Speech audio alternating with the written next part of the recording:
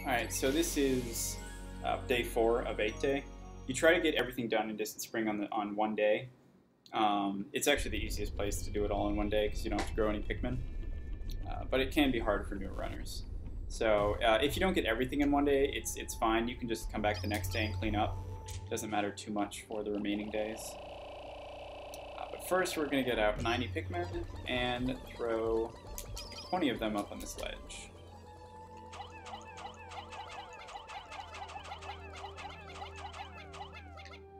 One more, go, and make sure our blues are on the right side here so they don't fall off.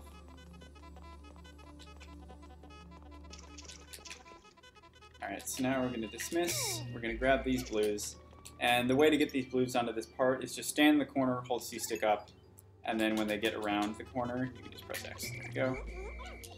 Alright, now the camera is the most important in Distant Spring out of any of the areas, in my opinion. There are a lot of times where you want things to be deloaded, so you just keep it zoomed in as much as possible. So here I'm keeping it zoomed in just so that piece, when it falls off, if it's on camera, the blues fall off of it sometimes, so I just want to keep it off camera.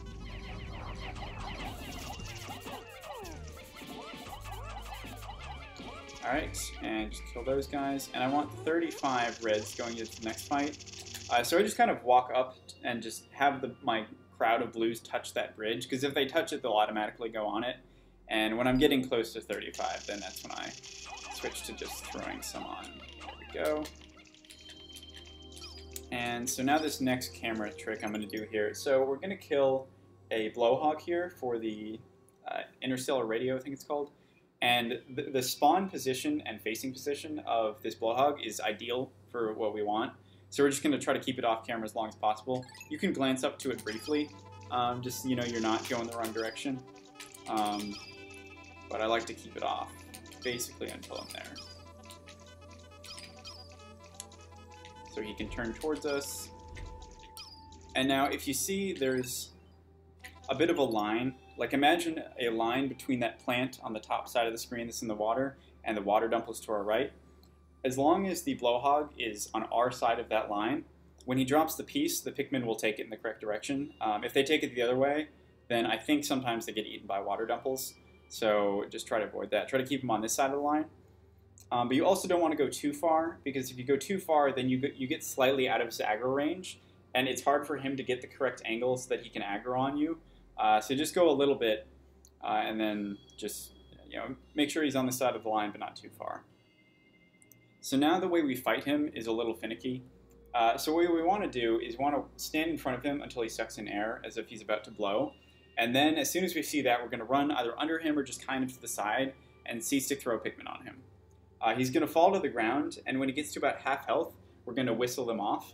The reason for that is he tries to shake them off if we wait too long, and that deflowers them.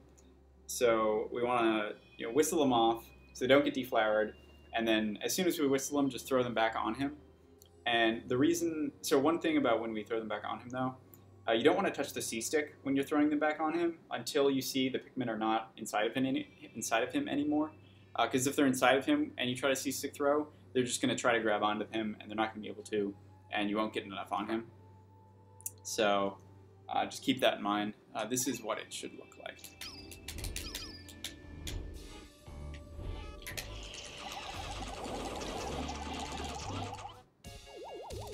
First, we've got to watch cutscene though, of course. I always forget about this cutscene.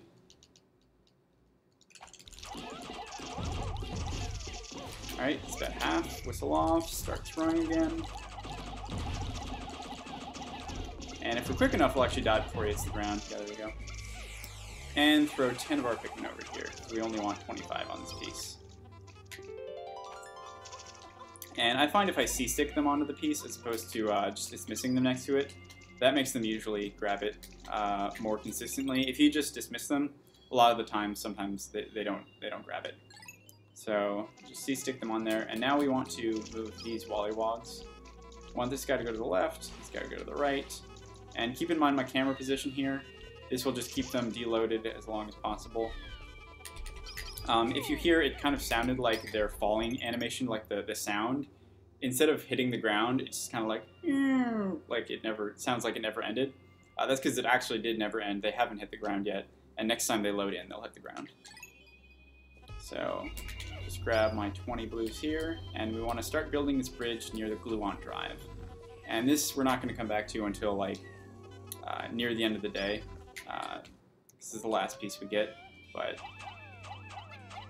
put 8 on there because that one is pretty quick to build, and then we're going to put 22 on the other one after we bring this Wollywog over here. First, we have to kill 3 shear gubs.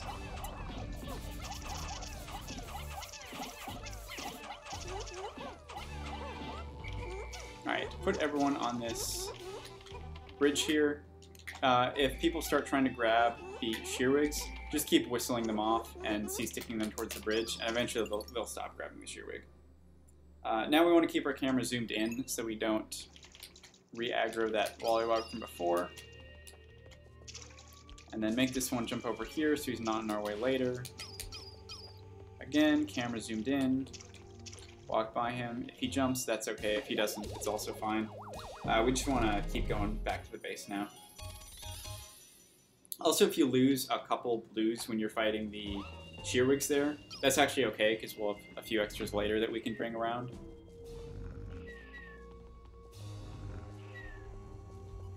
Alright, so now we're going to grab these 10 blues, and we're going to grab, or 25 blues, and grab 10 yellows. And notice I'm particularly keeping this camera zoomed in here. I don't want to look at that Wollywog that's above me here, so I just want to keep staying on the left side here. Just keep him deloaded as long as possible. Alright, we have 67, there's 3 here I should say. And again, to get by here, just C-stick, kind of swirl on the back side of the C-stick, and then dismiss here. That actually didn't work. Actually, let me show you what I usually do here. That didn't work as well as I thought it would. If they're behind me and I C-stick up, and then back on the control stick, and then press X, that'll dismiss them so the blues are near the part and the yellows aren't. Just walk towards it, C-stick up, down the control stick, X, and that should put them on that part. So now you want to throw 1, 2, 3, 4, 5, 1, 2, 3, 4, 5. You do definitely want to throw the Pikmin there, not just, you know, C-stick them around the bombs, because while it can still happen when you throw them, it's less rare. What can happen if you just C-stick them? Sometimes there's no bomb there, like they don't pick it up for some reason. But I find it more consistent if you just throw them. So anything I can to prevent them from missing bombs. Because if they do it twice, then there's not enough bombs, and you have to reset the day. Alright, so moving on. Again, I am just staying zoomed in as much as possible here. Staying on the right side now, so that Wollywog to my left does not load back in. And now that I'm on my way back, I'm going to destroy this gate. Probably going to 2-cycle it. I only need 9 bombs. But I'll just throw all of them. And if we're lucky, we can get a cutscene skip here, but I wasn't fast enough, I should say, not lucky.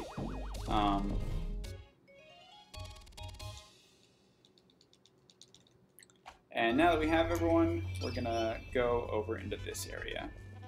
So there are 2 directions you can take here. If you go around the right direction, there's more room, I should say, so it's less likely you accidentally wake up a bull bear.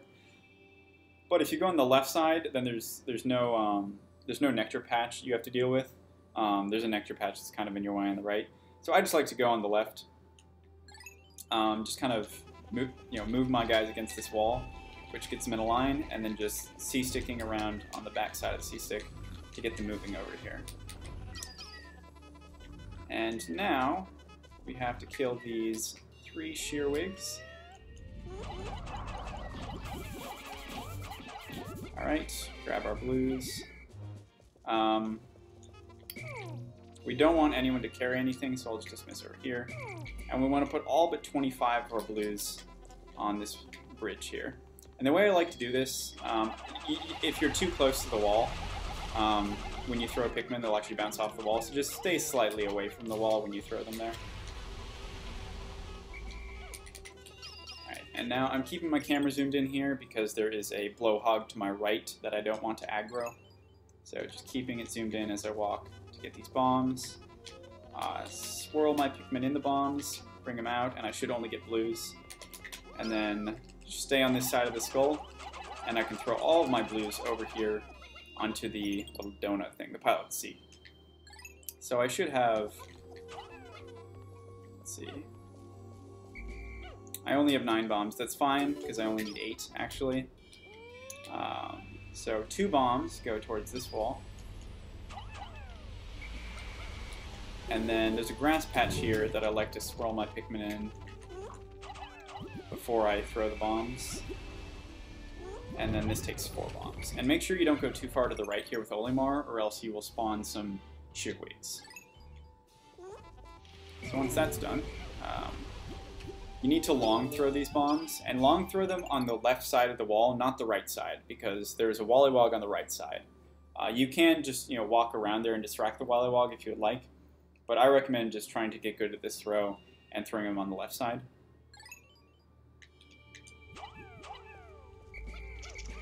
Alright, and whistle them back. And also I recommend trying to throw both at the same time, because if you throw one, wait for it to explode, and then throw another, the wall is lower, and sometimes you can throw the yellow over the wall, which can be kind of annoying.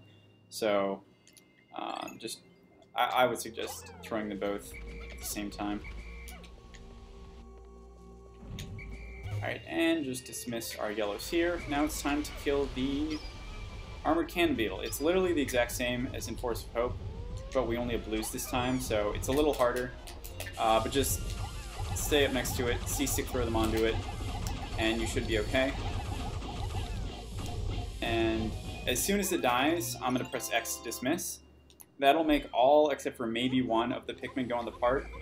And then I'll grab that one Pikmin that sometimes doesn't go on it is the one that's in its snout. So I'll grab that Pikmin, just dismiss it there, it'll grab the part, and then grab my yellows here. One thing to mention, when you were building the bridge near the Gluon Drive and you were killing the Sheargrubs, if some of your Pikmin died there, this is where you have extras, and so say 2 of my Pikmin died when I was killing the Sheargrubs, I'm going to grab 2 of my blues off of this and bring them over to that bridge right now. But since I don't need any extras, I'm only going to grab my yellows. And just put them to work right there.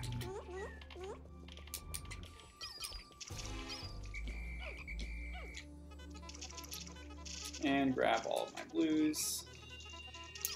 You need 30 blues here exactly, or at least I should say. So just bring your blues over here, camera zoomed in there so that Wollywog to my right doesn't see me, and then just dismiss them there. And now we're going to walk back to the ship.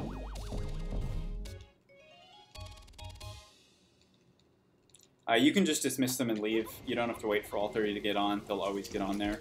So, just a little time saver. Alright. I don't like that guy to go too far. Like, I wouldn't want him to jump over here, because that's out of his range, so he'll walk back to his spawn point if I make him go too far. So sometimes I'll wait, just so that he doesn't jump too far. And also, it doesn't matter if I waste a little time there, because usually you're not back here until you're usually back here before the bowsprit has gone through the gates. So it's okay to waste a little time, because you need to wait till it's about here before you can whistle them off of it. If you whistle it a little earlier, then it sometimes gets stuck in that corner there. So again, just moving past these guys. One thing to mention actually, these guys are sleeping on a slope, and as I mentioned way back in my Impact Site tutorial, everything in this game slides when it's on a slope very slowly, and since it's been at least half a day here, they've actually slid since the last time I've been here, so it's a little easier to do this on this round. So if you're feeling nervous about doing it earlier, you can skip it earlier and just try it there. It's a little bit easier on the second time around. So I want to put at least 20 up there, so I just want to see I have 30 something in my party. And then swarm my yellows up here. And now this is, I'm going to put this in this corner so they don't get bothered by the blowhog. This is basically the only glitch that we use in this run. So I need to get up on this ledge to my right, and the way I'm going to do that is I'm going to use this bull bear to clip me. So there's this little dark texture here. That's where I want to stand and just face kind of up and to the right a little bit. And he will, when he tries to bite me, he'll clip me up. So just wait for him to bite. The first time it doesn't usually work, but the second time, if you're just lined up with him, then it does usually work. I was a little too low there. This is usually works. There we go. That one can be finicky. It's hard to be really consistent at it, but just try to be walking parallel to the way that the bull bear is facing and just be holding up into the wall. So as soon as he clips you up, grab these blues here, and we're going to walk to the, I don't know, the Chronos reactor, I think it's called. This saves having to do this long puzzle where you swap your blues for yellows and yellows for blues again. So there's an invisible wall on our right, so we're going to have to go around the corner there, and then around this one as well. And just throw all of them up here. This piece only takes 20, but I like to have slightly more than 20 blues up there, just in case it will fall off around that corner. And watch for guys sometimes don't grab it here. One other thing to notice is I deliberately dismissed the Pikmin a little far away from the piece there, so I didn't get near the piece. Because if you get near that piece, you'll activate a text box, which loses, a second or two. So just try to dismiss them away from the piece. And then when you see you have 20, you can move on to this next piece, which is Ionium Jet 1, I believe it's called. So just throw all of your blues up here. And then, so we want to throw the blues across the ledge here. There's a bit of a unique feature of this ledge is, so normally you would think, oh, I want a C-stick throw over here just so I can throw as fast as I can. They actually don't make it over the ledge sometimes when you C-stick throw, but if you just hold up into the ledge and mash A, you throw as fast as if you're C-stick throwing. So like, I'm not touching the C-stick at all right now, and they're just throwing fairly fast. Alright, and we're going to need to distract these water dumples. We're going to pull them over here, and then zoom in right about there, so they'll stay off camera. They're deloaded, they won't bother our Ionium Jet Pikmin. And keep the camera zoomed in here so that you don't reload in that bull bear that was awoken earlier. We want him to stay off camera as long as possible, so he stays over here and doesn't bother our Pikmin. There we go, and he's deloaded again, that's what we want. Alright, now just C-stick swirl around here. And I'm just holding up left into the wall there so nobody falls off. Up left on the C-stick, I should say. And actually the control stick. And then just throw all 10 up that ledge. So now we're going to grab the last piece, which is the gluon drive. It takes 50 Pikmin, but 70 can be on it. I like to throw 3 or 4 away here, because it's really unlikely for all 70 to grab onto it. So usually a couple will not grab it if you have 70, so I just throw 4 here so they don't get left behind. And just walk around here. I'm going to distract this Wollywog one more time so that it does not bother the Pikmin as they pass by. And if you have the Pikmin on this part as the end of day, like, oh, time's running out, there's 1 tick left on the clock. If you have them on the piece right when that text comes up, that's exactly how much time you need to get it. So I have 1 extra tick here, basically. Alright, so a little trick here. Both of these bull bears are actually in the path of the gluon drive, so we're going to try to wake both of them, and then deload them outside the path of the gluon drive. And the way we're going to do that is just touch both of them to wake them up, and then I'm going to walk in this corner, and when I see them both try to bite me, that's when I'm going to zoom in the camera and walk away as fast as I can. Alright, there we go. And they should be deloaded now. So just keep them off screen and you should be okay.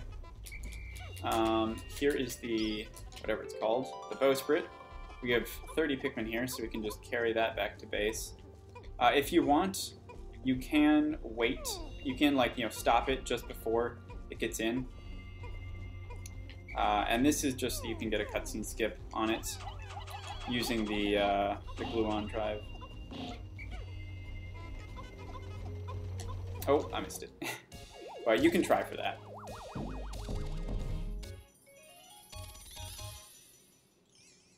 And then the glue-on drive comes in, and as soon as that's in, just pause, end the day. It's fine to leave some glues behind.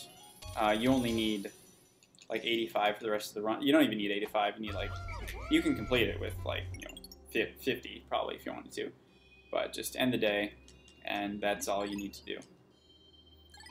So that's definitely a hard one. If you don't get everything done in one day, like I said, it's okay. Just come back the next day and pick up what you left behind. There will be snitch bugs and one extra blowhog near the bull bears that I just distracted on the next day. But if you're early enough, they shouldn't bother you too much. So yep, that's about it.